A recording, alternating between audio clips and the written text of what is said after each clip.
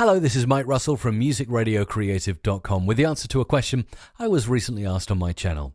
Is it possible to recreate a Siri-style voice for a movie I'm producing?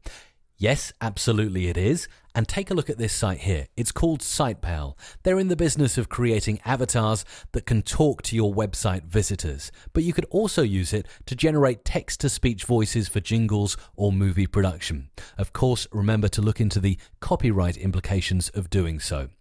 Now, if I want to do this, I can just hit the demo button, and then I'm going to click Try Our Demo, and it'll bring up a pop-up screen that will load up.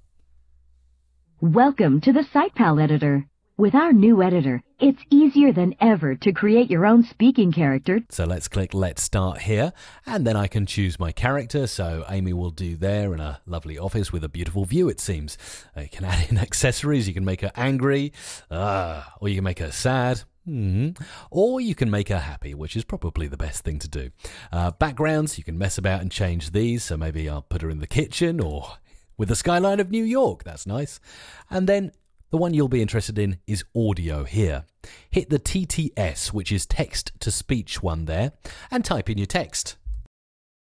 Mike Russell is the best DJ. Let's see whether she can say that. Mike Russell is the best DJ. Absolutely perfect. And of course you can change the voice. I could change her into an Australian. Mike Russell is the best DJ. Or if I really wanted, I could scroll down a little bit further and maybe find a male and turn her male. Mike Russell is the best DJ. So as you can see, there are multiple voices and multiple choices for generating Siri-style voices for your productions. I hope this video tutorial has been handy to you, and if it has, remember to like it or share it. I'm Mike Russell from musicradiocreative.com.